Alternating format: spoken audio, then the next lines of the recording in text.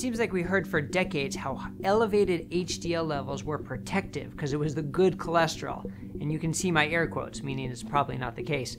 Well, now we have a new study suggesting that that isn't the case, which is sort of adding to this swell of data suggesting that higher HDL levels are not necessarily protective. But let's get into the details, right? Because some of these details matter. Why is your HDL elevated, and what else is going on in your life, in your lifestyle, etc. These make a difference. Let's look at it. I'm Dr. Brett Scher, the medical director at DietDoctor.com. And this particular study is called Association Between High-Density Lipoprotein Cholesterol Levels and Adverse Cardiovascular Outcomes in High-Risk Populations, and was published in JAMA Cardiology. So a couple things about this study that are important. First, it is in people who already had diagnosed heart disease, cardiovascular disease, coronary artery disease. This is not in the primary prevention, no evidence of heart disease population. This was a higher risk population who already had diagnosis of heart disease, okay? So that's the first point.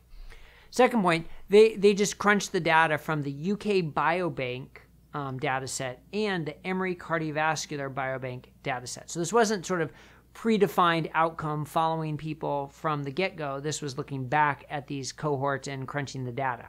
So that weakens it a little bit, but doesn't invalidate it by any means. Then the next part is they looked at those above 80 milligrams per deciliter, and then compared to those between 40 and 60 milligrams per deciliter. Okay, so those were the two main groups they looked at. So if you're in that 60 to 80 group, you kind of weren't included in this trial. And what they found was, fairly decent impact, that the higher HDL group had a higher risk of mortality, of actually dying. So the hazard ratio for increased risk of all-cause death was 1.96, really close to that 2.0 cutoff where these observational studies start to really warrant our attention. And then cardiovascular death was 1.7, so also fairly high. Now, interesting, it was much more pronounced in men than in women. So in men, it was 2.6, and women was only 1.39, right? So these findings do seem to apply more to men than women, which is interesting because it's frequently, when we see levels that high, it's frequently in women and less often in men. So in a way, that's a good thing. But, and of course, they also found low HDLs associated with the risk as well, and that's very common. That's very well understood and accepted that you don't want low HDL. So here's what's interesting. This concept of you don't want low HDL became, okay, well, then we want high HDL. Well, maybe not, right? Maybe not, especially if it's just inborn, because there are some genetic mutations, and they tested for that, but we have to be honest. We don't know all the genetic mutations that cause high HDL, but the ones that we are aware of didn't seem to be affected in here. And we know from other studies, drugs that raise HDL haven't proven beneficial for reducing cardiovascular risk. So I think the key is to not have low HDL, right? That's number one.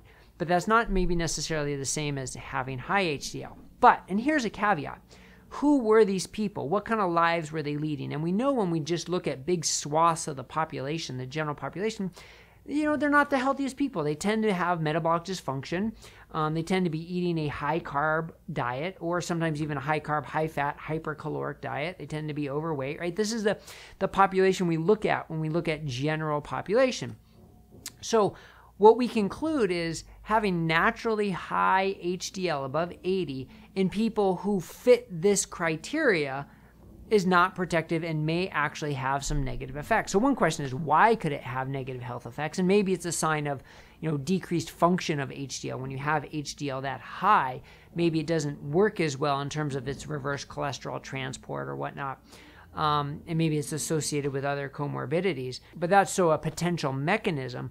But the interesting thing is, well, what if you're not that type of person? What if you are, a healthy weight and you're eating a low-carb, higher fat, higher protein diet, which naturally raises HDL? What if you don't have metabolic dysfunction? Does a higher HDL still have the same impact? And that we don't know, right? Because that group wasn't studied. But I would propose that makes a difference. The reason for your HDL elevation likely make a difference. And, there have been some studies looking at HDL particle numbers, HDL function tests. And while the data on that isn't uniform, I do think it helps to have a little bit of extra information, especially if you're concerned if the high HDL has a negative impact. So I'd like to see a little more information about that as well.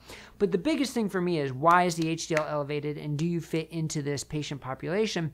Or is it because you're eating a low-carb diet and that naturally raised your HDL? Is that a different scenario?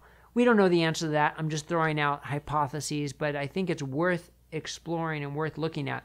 Also, the really important thing, though, is the gender difference between males and females in this study, and the vast difference in the impact high HDL had on them. Because, like I said, most commonly it is women who we see this elevated HDL in, and I don't want women to get worried, because that was much weaker data, much weaker impact than it was for men. So if you're a male with an HDL over 80, maybe time to take note, not think that that's necessarily protective, and maybe worth getting HDL function testing and HDL particle numbers checked. Again, that's a little outside the data here, but from a clinical perspective of what I like to see, I like to see that information in that setting.